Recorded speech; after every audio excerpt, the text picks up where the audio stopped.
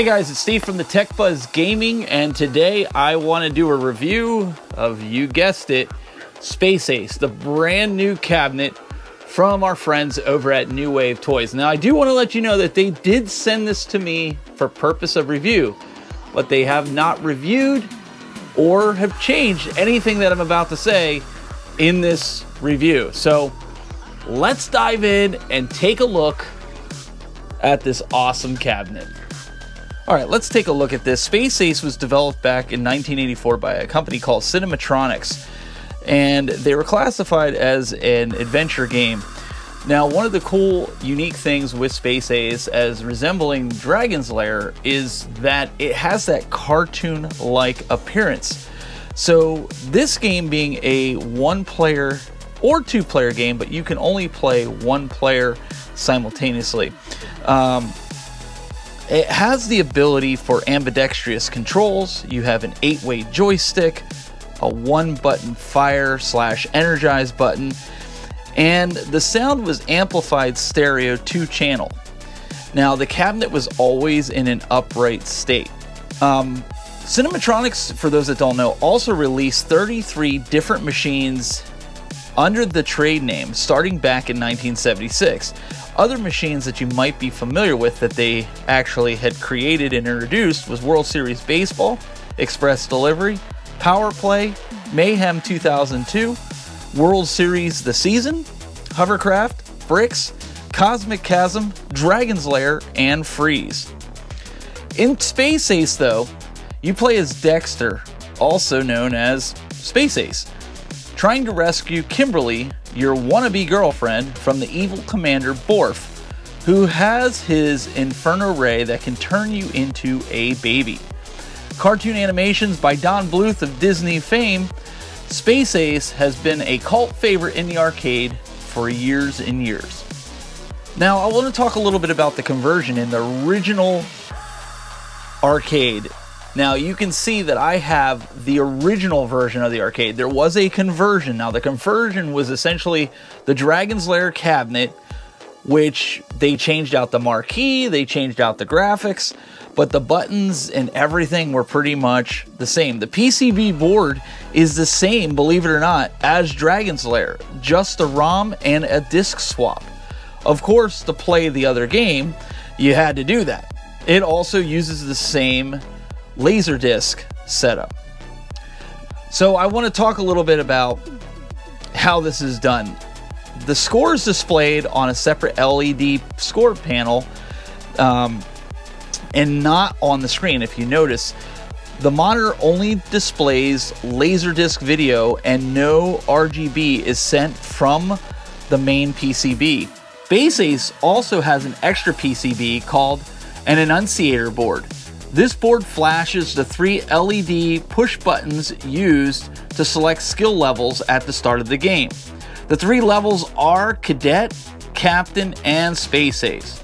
Of course, I played on Cadet.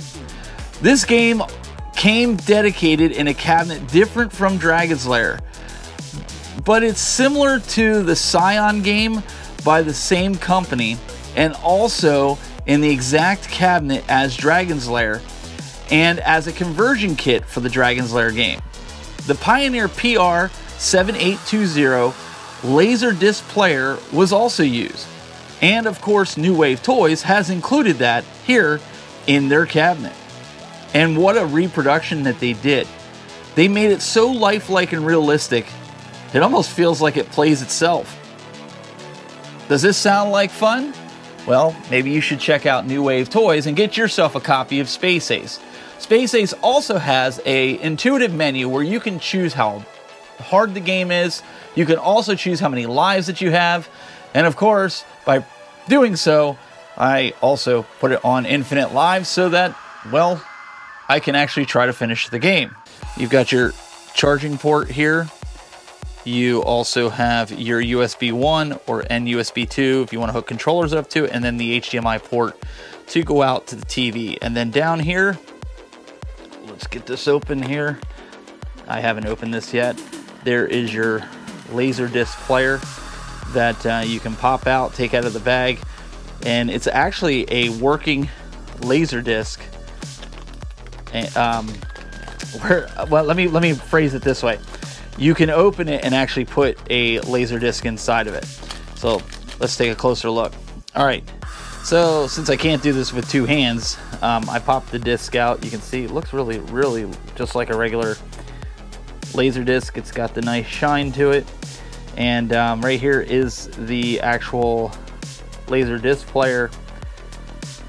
The laser disc, you can see it even has the model number of the original, and then what you do is you just open this up and you can put the laser disc inside for safe storage.